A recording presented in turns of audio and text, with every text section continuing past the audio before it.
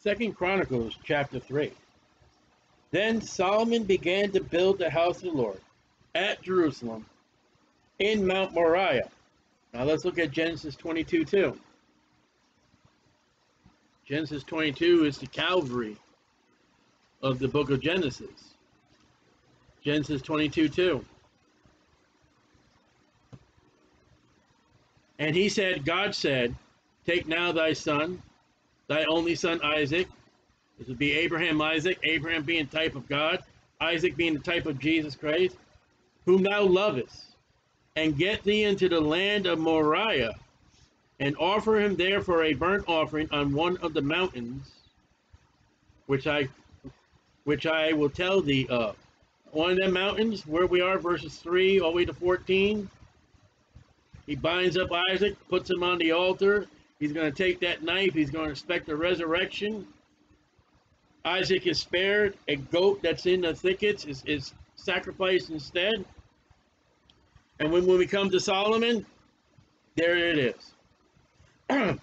I am going to say, and I think I'm going to say 99% sure, 100% in faith of what the Bible's studying, that this place right here is the same place many, many years ago Isaac laid on an offering, and his father Abraham took that knife. I would go so far as to say that where the oracle is, where the most holy place is going to be, is that spot where Abraham and Isaac were. Who knows where that goat was? Maybe that goat would have been in the holy place. Maybe that goat where it was in the thicket, maybe it was where the brazen altar was. But here we are. David purchased this land in 1 Chronicles 21 of Ornan. We're going to see that in a minute. It's the title deed, where the Lord appeared unto David, his father. Remember, the angel of the Lord showed up. Give me 3 days, 3 years, 3 months before your foes. He went and purchased, it says, in the place that David had prepared in the threshing floor of Ornan, the Jebusite. So, where David built an altar and offered the sacrifice of those oxen, and broke the instruments of the tools of the threshing, and made a sacrifice to the angel of the Lord, to God. Here is where the temple, the holy place, is going to sit. Right now you got the Dome of the Rock. Suppose they were Mohammed or Michael, somebody of their religion, went up to heaven. No, that's a lie. And God told him that temple would be gone because of the sins of Israel. It's coming back. And in this very spot that we're reading right now, the Antichrist is going to show himself 3.5 years into the tribulation period. At the start of the great tribulation period, they're going to pull back that curtain, and he's going to be seated there. He's going to say, I am God. And he's going to do his magic tricks in the name of Jesus Christ, of course. Hocus pocus, boom, fire comes down. Hocus pocus, you know. The one that does magic is Satan. It's not God. God has the power. Unlimited power. When Elijah, he's on Mount Carmel, he tells those prophets of Baal, put no fire thereof. And what they would do is, to fool the people, they put a little kindle of fire, a little coal of redness, and they would wave and get that thing sparking, and boom, look at it. Ta-da! And when Elijah did it, the fire came down from heaven. And he began to build in the 2nd day of the 2nd month in the 4th year of his reign. Now there's a date. 2 to the 4th year of his reign. Now, these are the things wherein Solomon was instructed for the building of the house of God. And these are those plans that David got from God, that David has handed over to Solomon. God instructed him. Solomon did not just throw it, and there it was. It was planned, it was ordered, it was designed for the building of the house of God. The length by cubits, after the first measure, was 60, that would be 60 cubits, and the breadth 20 cubits. That's 1,200 square cubic feet. Well, not feet, square cubits. Moses was 30 cubits by 9 cubits. That was only 270 square cubits. So this is vast. This is more than what Moses and the children of Israel carried in the wilderness. And the porch, which Moses did not have, that was in the front of the house, and the length was according to the breadth of the house, 20 cubits, and the height was 120 cubits, and he overlaid it with pure gold. Now you walk up to this building, here's a porch.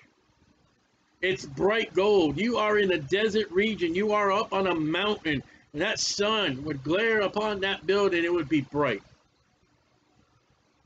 That would be light. It would be a light set it on a hill, Jesus said.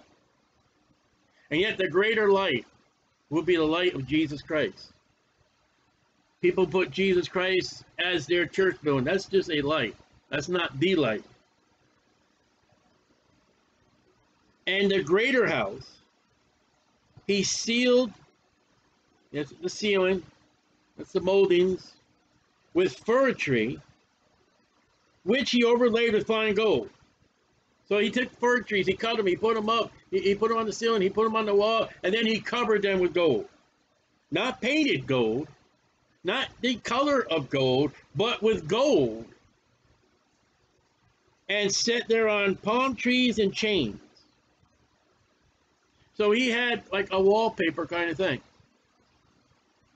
And chains. And emblems of wallpaper, of palm trees around the place. Now those were not for worship. They were for design. They were for ornaments. So you can have a wallpaper that has designs on it. The house of God had it. And he garnished. That's the first time that word shows up. You know what garnish is? When you go to a fancy restaurant, which I have been a few times, and they bring your plate of steak or whatever you've ordered, and they got your vegetables, and you got your starch, and they got these little leafy things or colorful things. You don't eat that. That's just there to make it look pretty. And the Holy Spirit has chosen that, it's not for a purpose, but it makes it look pretty, and garnish the house with precious stones for beauty. Those stones did not have to be there. But Solomon and the Holy Spirit said, put them there and make them look beautiful. And when Jesus is with his disciples one day, they went, oh, Jesus, see how wonderful and beautiful this place is? And Jesus is like, it's going to fall. It's going to decay. Titus is going to come and destroy it. And then this is an example to what the New Jerusalem, with those 12 foundations of the stone. And a lot of those stones would take light and they would turn it into a prism of different colors. And imagine the light of God and Jesus Christ coming off that throne and shining through those stones. It was also the priest that would have the 12 stones on his breastplate and the 2 stones on his shoulders of beauty. And it also shows us in Ezekiel 28, the devil with his stones, his coverings, his beauty. There's something about our God and the color of beauty that we get pictures from outer space of colors and wonderful things that we will never see with the naked eye. But God sees it. We get pictures from the bottom of the oceans that men never been. And to find out when we do take a picture of stuff down there, there's beautiful colors down there.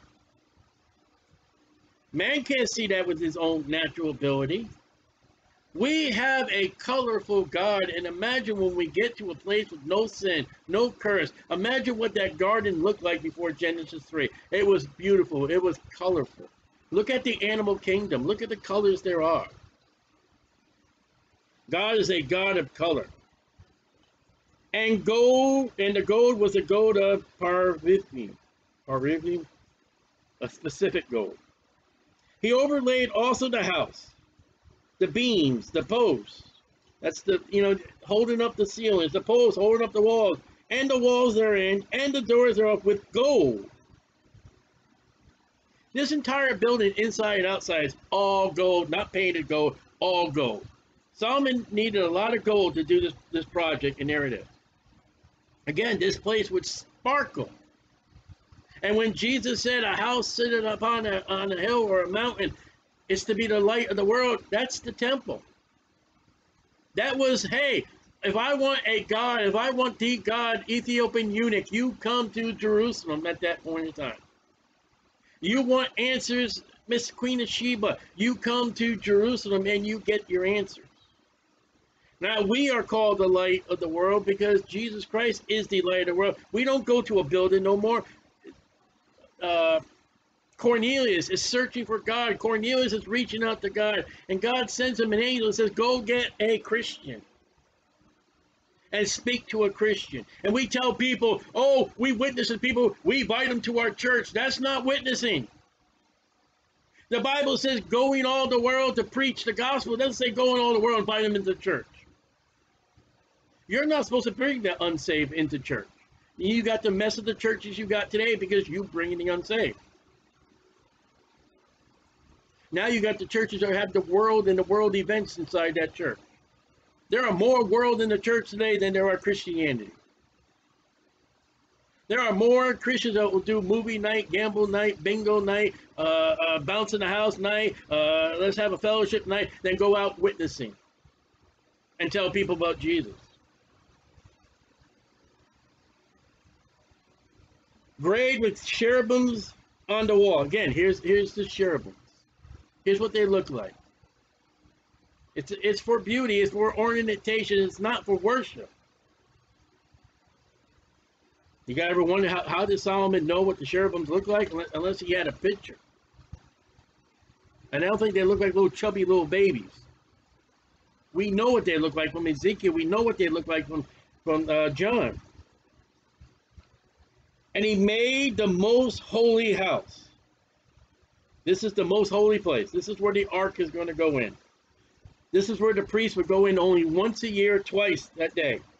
The length whereof was according to the breadth of the house, 20 cubits. And the breadth thereof 20 cubits. It's 400 square cubits. We do not have a measurement of Moses' most holy place. We have, it would be the 9 cubits. We have that. But we don't know what the other length, maybe 9 by 9, but I'm only assuming. There's something about the number 20 in the Bible, and I have not figured it out. I have not heard anybody. But 20 shows up quite interesting. 20 is what the children of Israel sold Joseph for, 20 pieces of silver. Not 30, but 20. The most holy house, he made 2 cherubims, like Moses, of image work, and overlaid them with gold, just like Moses in his tabernacle. The wings of the cherubim were 20 cubits long. One wing of one cherub was 5 cubits, touching the wall of the house. The other wing was likewise 5 cubits, reaching to the wing of the other cherub. So these wings would stretch out, they would touch wall to wall, both these creatures. One wing of the other cherub was 5 cubits, reaching to the wall of the house. The other wing was 5 cubits, also joining, that's the only time that word shows up, joining, to the wing of the other cherubim. So they were one piece together. 2 cherubims, one piece. You see that in Ezekiel, those 4 cherubims, they're all together, whatever those wheels are. Whatever that, I don't want to say contraption, but whatever that thing that Ezekiel sees, those cherubims, they are one piece. Now, there's only 2 in the most holy place of the tabernacle, but there are 4 in heaven. 1 is missing. And I don't know if God has up in heaven 2 specific cherubim that are there looking at the throne all the time. But John explains to us that there are 4 of them.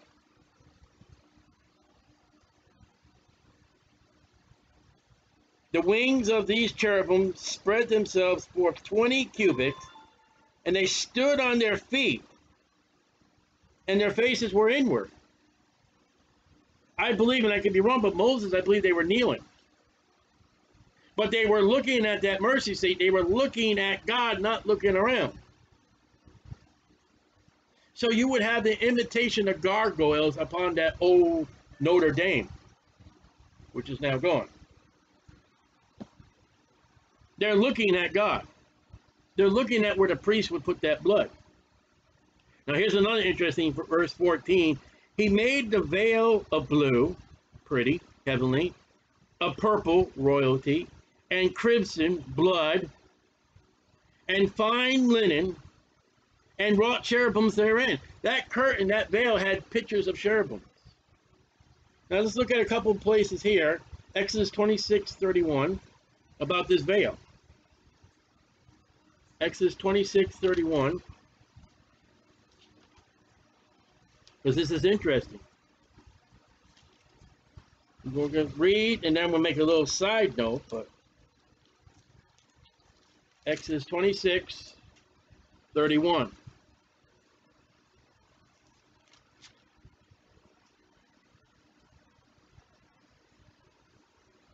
Thou shalt make a veil of blue, purple, scarlet, and fine twined linen of cunning work, with cherubim shall it be made. And thou shalt hang it upon 4 pillars of shittim wood, overlaid with pure gold. Their hooks shall be of gold, and the 4 sockets of silver. Thou shalt hang up the veil under the tacks, and thou mayest bring in thither within the veil the ark of the testimony, and the veil shall divide unto you between the holy place and the most holy place.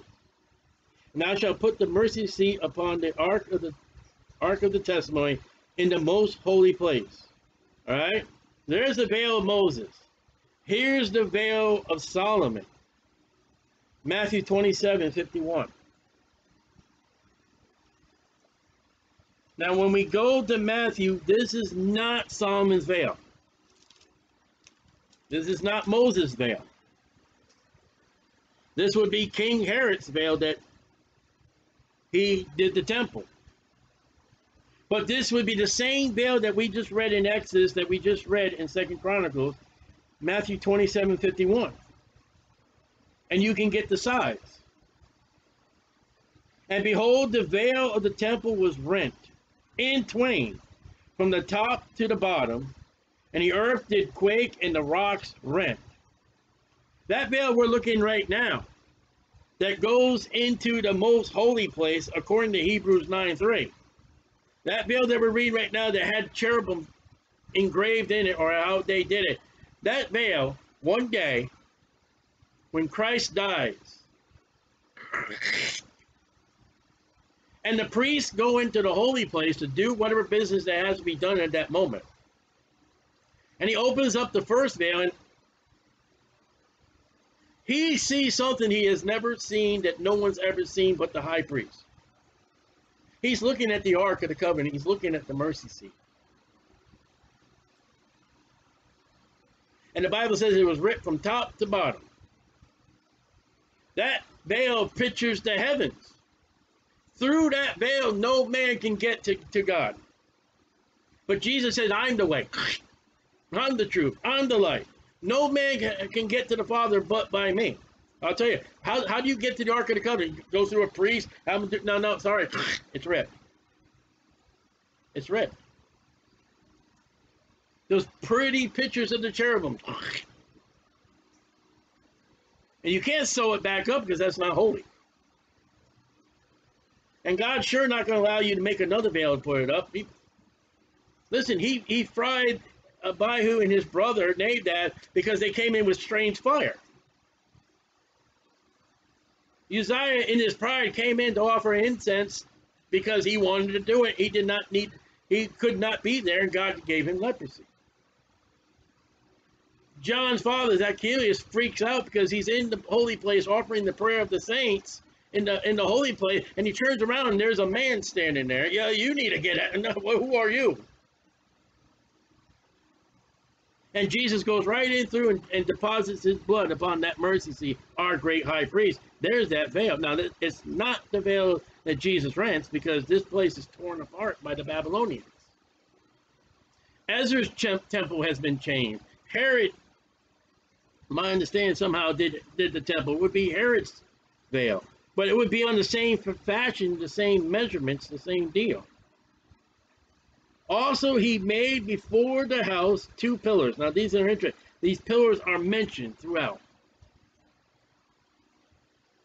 They're standing outside the house. These two pillars, they're even mentioned when Babylon comes and destroys Jerusalem, destroys the temple. They are broken in pieces and carried to Babylon. 2. I don't know why. 22, 1, 2. Of 30 and 5 cubits high. The chapiter, that's that little square block you see on top of columns. The chapter that was on the top of each of them were 5 cubits. So all together, the length of those pillars are 40 cubits. 40 is the number of testing. 5 is the number of depth. He made chains, as in the oracle. The oracle is the most holy place. And put them on the heads of the pillars. So you look at these pillars, they got some kind of chain work on it. And 100 pomegranates.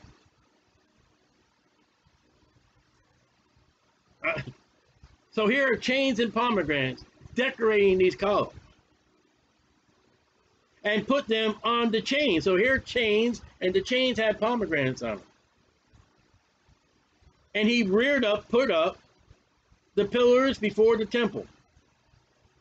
One on the right hand and one on the left. And called the name of that on the right hand Jachin, which means established. And the name on the left for his grandpa, Boaz, I don't know, but that means strength. So before you walk in the temple, on your left hand side you got established, on the right hand you got strength. What a way to describe God. And those pillars were of brass. Brass means judgment. God is established in strength of judgment before you come into his house. So you want to make the temple, you want to make the building your church house where you come to worship God. Before you enter those doors, you better go through establishment, you better go through strength. You better go through judgment. And many Christians do not do that at all. I remember times when I first got saved, I would go into church. When I came into church, I would see people, very few, but I would see people at the altar praying before church service. I can tell you right now, a family that I know right now, know presently right now, they would, before church started, they, as husband and wife, as daughter, would go up to the altar, they would kneel down, and they would pray before the services. And God is using them wonderfully and greatly.